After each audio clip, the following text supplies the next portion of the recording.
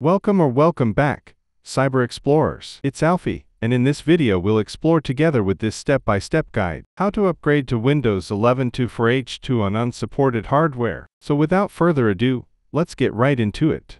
Rufus version 4.6 added a new setup.exe wrapper to bypass Windows 11 24H2 in-place upgrade restrictions. So you can now bypass them and do an in-place upgrade rather than a fresh or clean install of Windows 11 24H2. Visit the official Rufus website and download the latest version.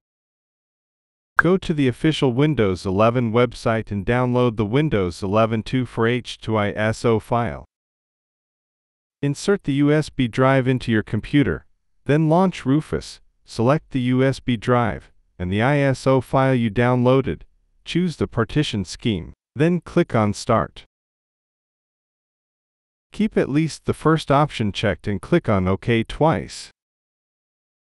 Now you can use the USB drive to either do a fresh or clean install of Windows 11 24H2 on unsupported hardware, or do an in-place upgrade to Windows 11 24H2 on unsupported hardware. This can be done by going to the USB drive, clicking on the setup.exe file, and following the on-screen instructions.